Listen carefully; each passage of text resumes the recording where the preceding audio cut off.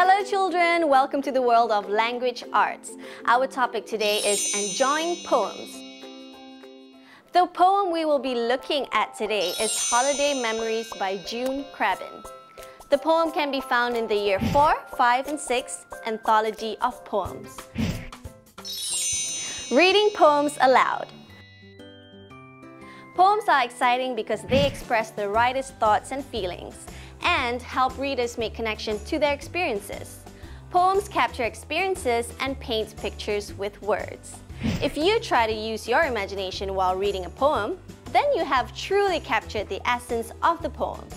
Let's look at the title. Holiday Memories.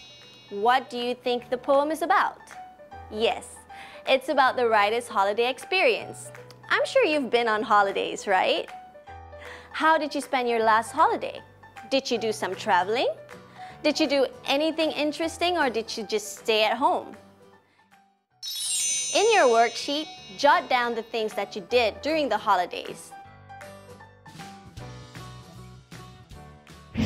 There are many ways to spend a holiday, and this is what the poet is trying to say. The poet tells us about how she spent her holiday in the most unusual way. Now, before we read the poem aloud, here are some tips to help you. Know the poem. People expect that they understand the poem the first time they read it. Well, you don't have to put such high expectations on yourself. Poems are meant to be enjoyed, so read the poem to yourself a few times and familiarize yourself with it. That way, when you read the poem aloud, you will read it confidently. Identify the speaker in the poem. Who is the speaker in the poem? Is it an old man, a lady, a child, or an animal? What kind of attitude and voice would this character have in the poem? If you can change your voice to suit the character in the poem, that's even better. Understand the meaning of the poem. What does the poem mean? Take your time to read and understand the issues the poet is trying to say because it will affect how you should read the poem. If the poem is about pollution, then it's very inappropriate if you read the poem happily. Understand the poem first so you can read the poem in an appropriate tone. As mentioned, this poem is about a child sharing his or her holiday experience. So when you are talking about something fun and exciting like going on a holiday, you should sound excited too. Study difficult or unfamiliar words in the poem. There may be words in the poem that you don't know its meaning or pronunciation. Look up those words in the dictionary to help you understand the poem better. Identify words that need to be emphasized. Some words need to be emphasized because it gives the poem an extra punch. Try to identify the words you want to emphasize. For example, I wrestled with a jaguar and bored a kangaroo. The poet did two very different things in those two lines. Wrestling with a jaguar is a very rough physical activity. Meanwhile, he or she also bored a kangaroo. So maybe we should emphasize the words wrestled and bored. You can say wrestled with a big manly voice. Wrestled! And then you can use a slow voice and say bored. Even better if you add a yawn.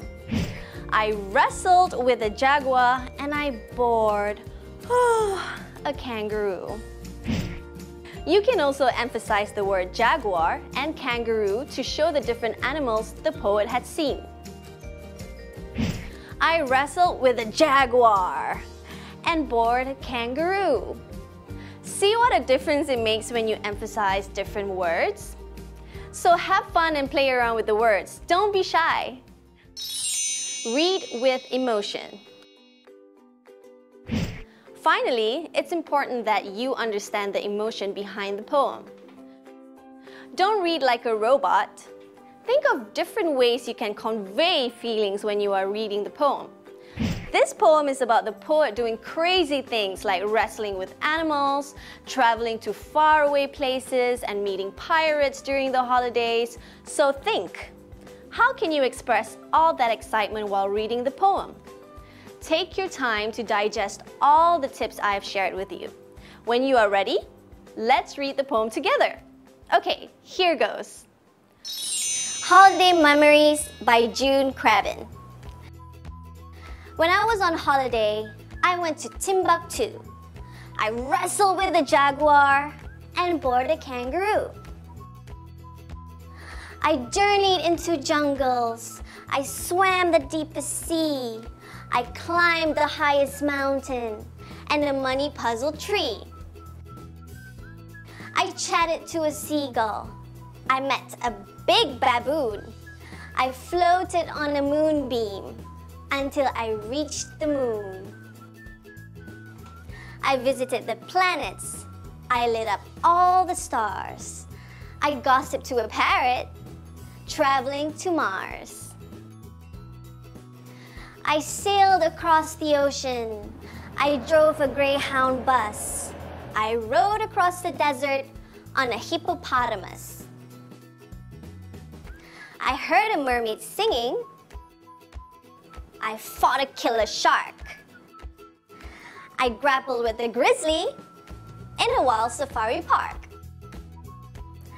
I chased a band of pirates completely around the bend. And now the summer's over, and so this is the end. Wow, what a wonderful poem! Now, let's take a look at the worksheet. After reading this poem, let's complete tasks 2 and 3. Task 2. What is the message behind this poem? Let's think. What is the poet trying to tell us? Read the poem again. What can you say about the activities the poet did? Do you spend your holidays like the poet? If not, how is it different from your holiday experience? That's right. Most of the things the poet did are based on imagination. I don't think anyone has floated on a moonbeam and visited all the planets and lit the stars. So the poet is trying to tell us to be creative and imaginative in thinking.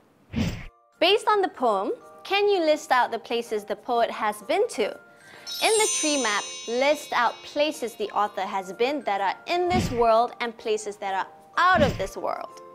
Here are my answers.